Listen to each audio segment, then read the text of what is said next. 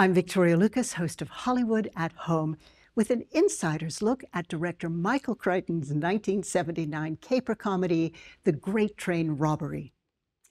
Sean Connery stars as a charming, resourceful thief in Victorian England who's determined to do the impossible: steal a fortune in gold bars from two heavily guarded safes on a moving train.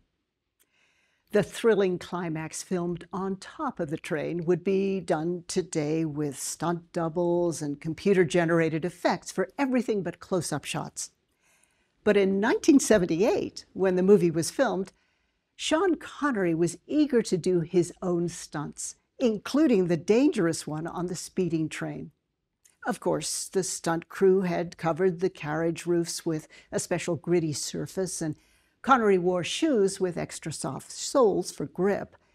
Still, Connery slipped and nearly fell off during one jump between carriages. The director later remembered, "Sean's carrying a bundle of clothes, a story point, when he makes the jump. And when he stumbles and starts to fall, I'm thinking, geez, Sean, don't overdo making it look dangerous." Then he dropped the clothes, which he would never do, and I realized he must have really fallen. But he was such an athlete that the only damage was a cut on his shin, and he climbed back up and nailed the shot on the second go. Join us each week right here for another behind-the-scenes story, and for the best back-to-back classic movies, watch Hollywood at Home with me, Victoria Lucas, Saturdays at 8, only on PBS 6.